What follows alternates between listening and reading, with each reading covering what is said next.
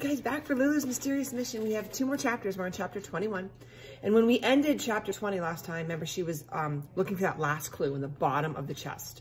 So here we go, chapter 21. While Lulu was busy searching, Miss Zielinski watched and waited, not saying a single word till Lulu plucked from that bottom drawer a silver disc that hung from a silver chain and upon which were boldly inscribed the letters M.M. Then, standing at her tallest and straightest, Miss Zielinski declared, "Mission accomplished," after which she carefully clasped the chain with its gleaming disc around Lulu's neck. "This disc," she said, "hereby certifies that you have completed your first mysterious mission. My hearty congratulations, Double L." Lulu was almost fainting this time with joy. "You're giving me a code name?" "I've got my very own code name. From now on, everyone calls me Double L." "I'm afraid I must remind you," Miss Zielinski coldly replied, "that this is what's known as a covert operation. And covert means secret, undercover, hush-hush. You may not tell anyone, unless they're a fellow spy. Your code name, or that you're being trained in spycraft.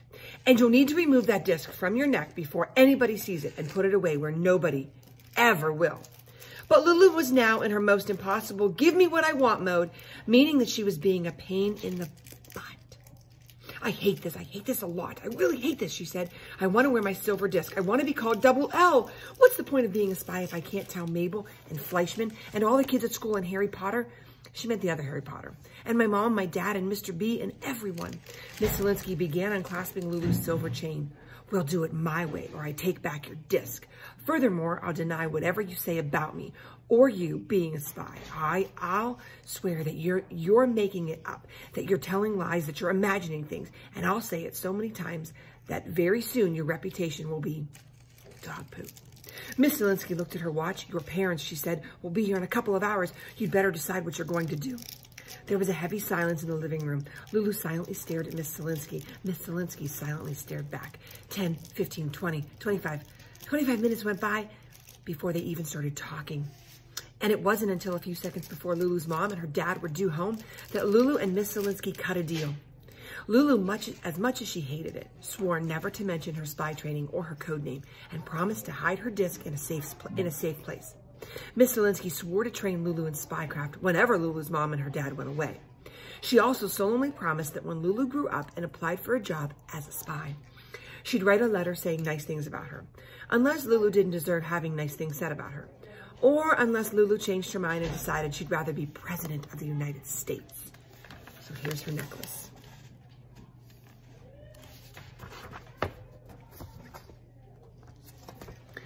But then Lulu's parents came home and almost ruined everything. Rushing through the door and dropping their suitcases on the floor, they threw their arms around Lulu and started sobbing. "Oh, my precious, my darling, my treasure," wailed her weeping mom. "We missed you so very much. We hardly could stand it. Oh, Pumpkin, oh, sweet pea," her dad said, hugging her tight and soaking her shoulder with his hot tears. "It was awful being without you. We will never, never, never do this again." Lulu was instantly on alert. "Do what again?" she demanded. Her parents answered together, "We will never go away without you, never." Lulu was shocked beyond shocked. This was a nightmare, a disaster, a catastrophe. She felt that she was about to lose her mind. How would Miss Zielinski be able to train her to be a spy if her parents were never going to leave her behind? "You have to. You've got to. You need to take more vacations," Lulu shouted. "You need some private grown-ups only time. You've got to go away a lot. I will be just fine being babysat by darling Miss Zielinski." So here's her parents when they came back.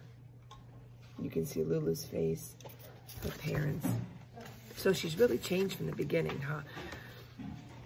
Lulu was now jumping up and down, and although it wasn't a tantrum, it was close, shouting, "Go! You have to go, go, go, go, go!"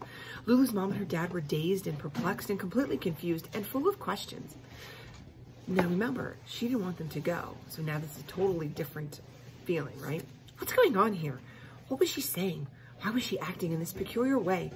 Hadn't she only a week ago carried on most unpleasantly when they told her that they were going away without her?